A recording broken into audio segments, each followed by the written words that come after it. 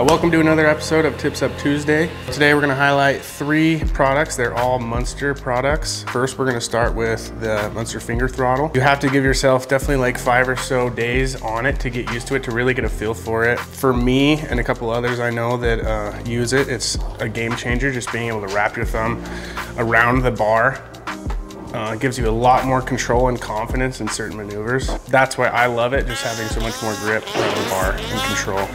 So the finger throttle is made out of high quality billet aluminum. Everything is made and designed in-house with Munster. The heating element works really well in it, and it's also really durable. Next thing I'm going to talk about is the Munster kill switch and reverse switch combo. You can get these individually or together. If you really want to clean up your sled, this is one of the cool things you can do. They're also made out of billet aluminum, so they're really strong, durable. You know they're not going to fail on you when you're up on the mountain. They also I like how it's just a one-way push on them. You don't have to pop up or down like most traditional kill switches or anything like that. And it really just adds that kind of bling if that's something you're looking for on your sled. So we also are an official Munster dealer. So if you're interested in any of these products or any of the other products they have on their website, we can ship to you directly.